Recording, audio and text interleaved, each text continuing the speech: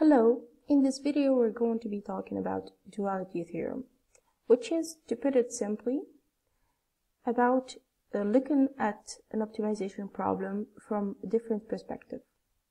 For example, we have here a profit maximization problem. According to duality theorem, this profit maximization problem has a dual LP, which is a cost minimization problem.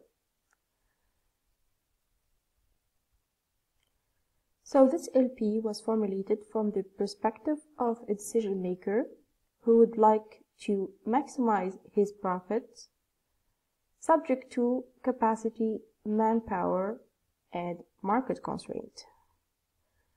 In order to formulate the dual to this LP, we have to look at the problem from the perspective of a decision maker that seeks to acquire the resources of this decision maker, of the original decision maker, in order to drive him away from the market. So for the second decision maker, the objective is to minimize the cost of purchasing the resources of the first decision maker. So the decision variables are going to be how much he's going to pay or he's willing to pay for 1 unit of capacity, 1 unit of manpower, and 1 unit of market.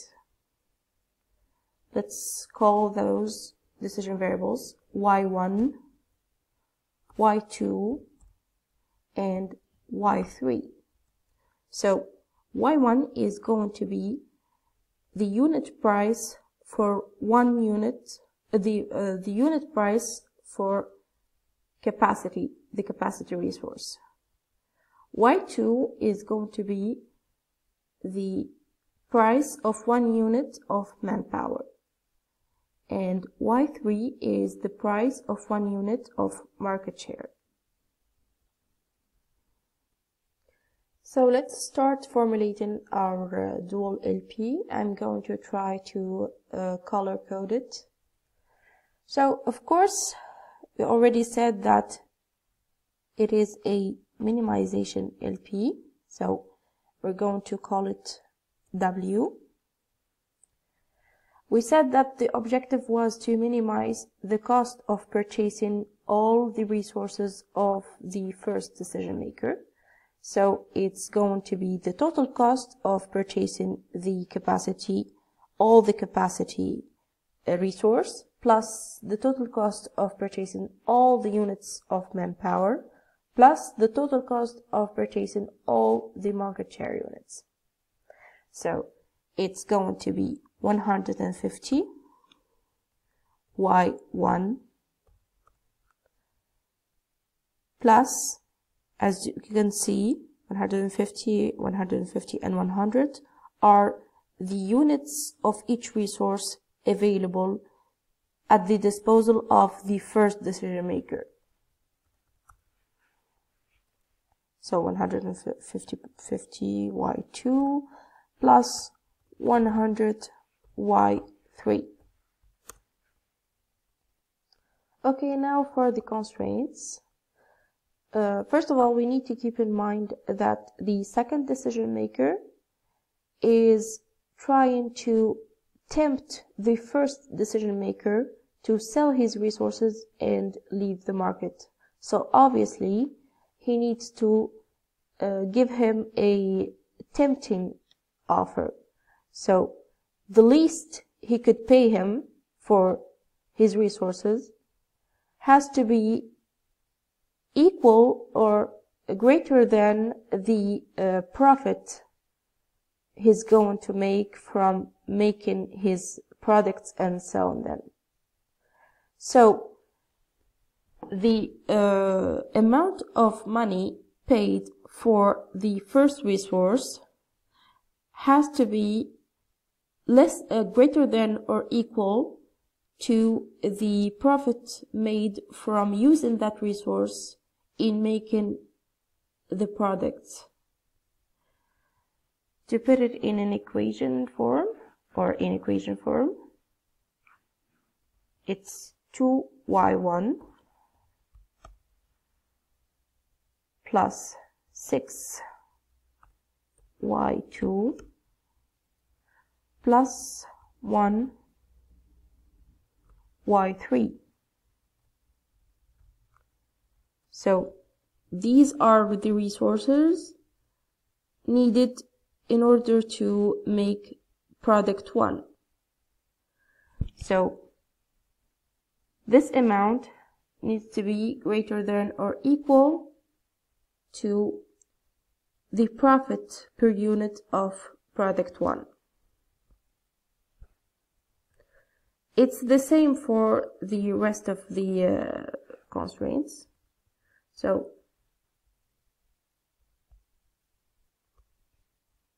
the amount to offer to counter the profit of product 2 is 1y1 plus 3y2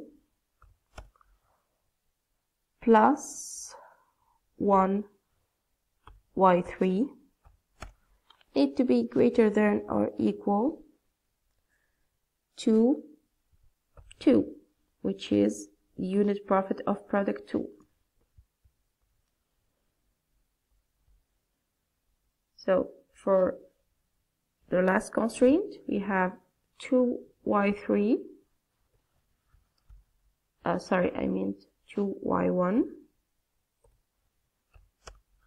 plus 4y2 plus 1y3 have to be greater than or equal to 3. Now the only thing left to do is to determine the signs of y1, y2, y3, which are the dual variables, which is, by the way, very important. You guys keep forgetting to put this constraint in the exam and in the homework, and it's frustrating. Anyway, so the signs of the dual variables is actually dependent on the signs in the constraints in the primal. So let's look at these constraints, the primal constraints. All of them have less than or equal signs, and this is a maximization problem. So this makes these constraints in the canonical form. I'm not going to go into details in explaining what the canonical form is, but you can just think of it as the logical form of the constraint. Because when you have a maximization problem, you need to have a ceiling, something that limits it from growing towards infinity.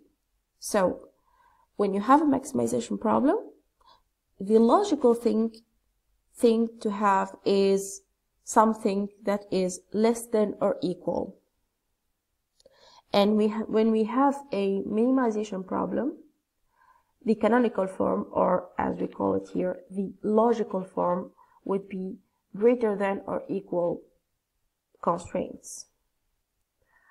I hope this was clear. I think we'll get it once we do more examples. So, to sum it up, if the constraints in the primal are in the canonical form, the decision variables in the dual are going to be positive. So, y1, y2, and y3 are all greater than or equal to 0. So this is our dual LP, and if you look at it, it almost looks like we've rotated the primal LP 90 degrees to the left. So this is the first question in problem 1 in the duality tutorial. Now we're going to move on to the next question. So the second question is to provide the optimal primal and dual solutions, and we are provided with the optimal tableau of the primal LP, and from here we'll be able to deduce the dual optimal solution. But let's first read the primal optimal solution, as we learned from the simplex chapter. So x1 is not in the basis, so its value is 0. x2 is not in the basis either, so it's 0.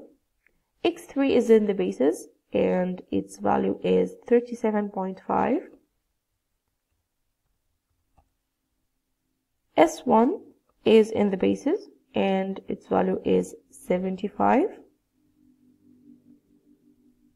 S2 is not in the basis, so it has the value of 0. And S3 is equal to 62.5. So here the value of Z, or the optimal objective value, is not provided, but we can calculate it pretty easily. So it is equal to the product of the coefficient of x3 in the objective function and its right hand side value. So it is 37.5 multiplied by 3.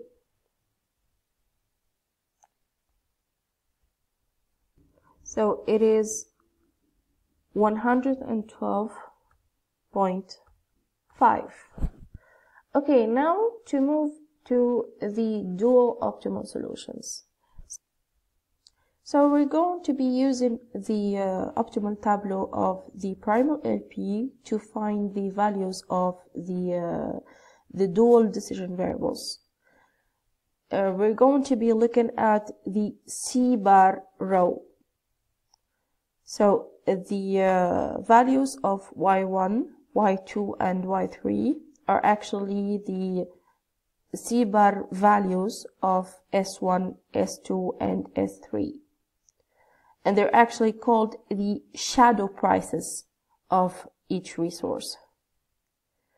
And for the C bar values of x1, x2, and x3, they're called the reduced prices of each variable.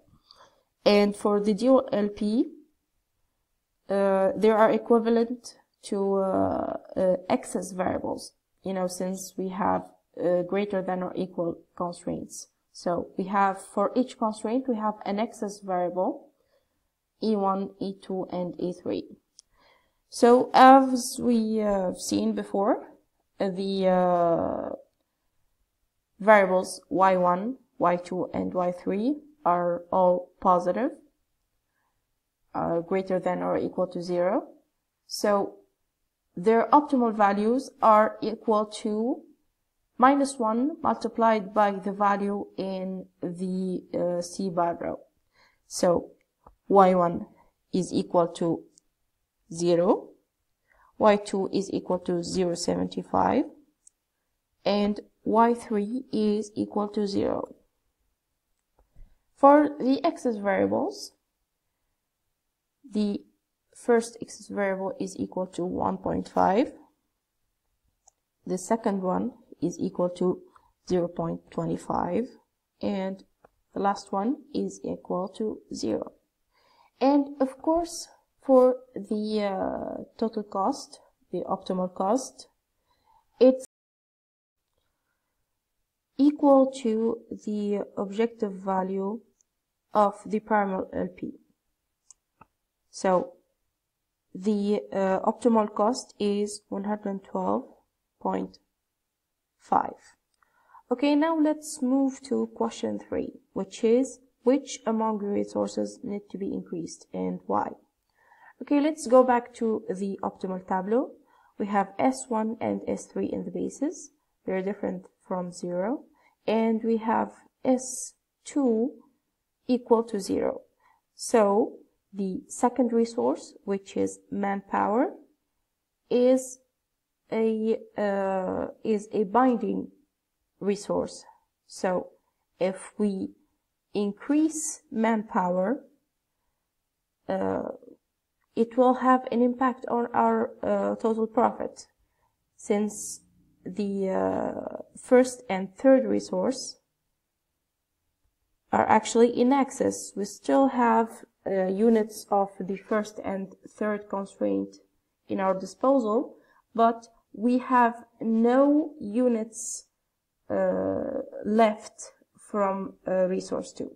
Hence, if we're going to increase any of the resources, it should be the second one.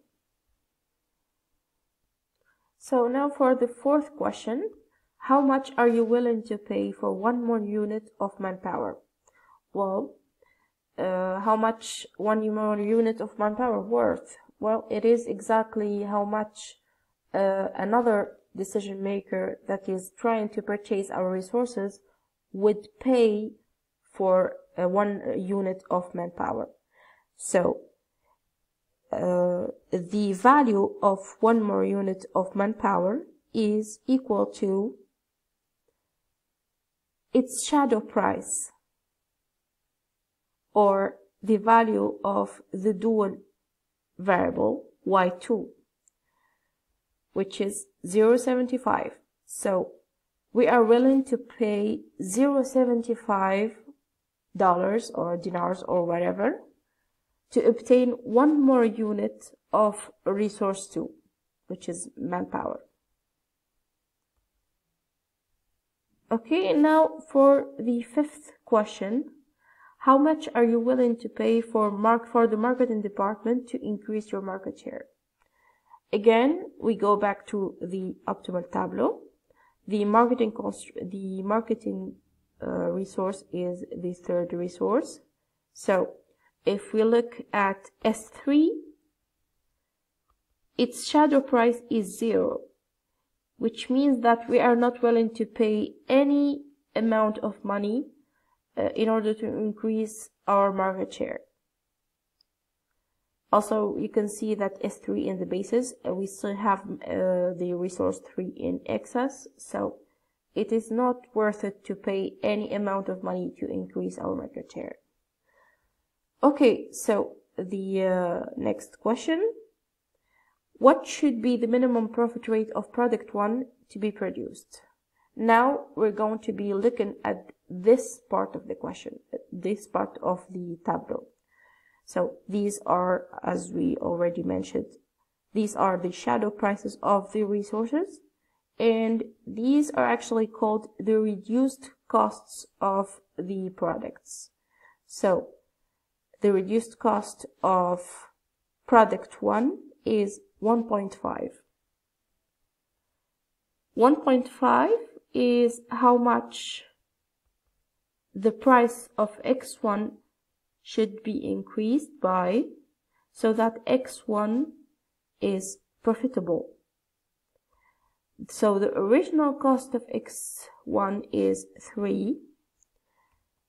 At this profit rate, it's not profitable, so it's not being made, as we can see from the optimal tableau. X1 is 0. So in order to make it profitable, we should add its shadow price, or 1.5. So it's equal to 4.5. So to answer the question, the minimum profit rate of product 1 should be $4.5 in order to make it profitable and enter it into the product mix. Thank you very much for listening, and I hope this was clear, and let me know if you have any questions.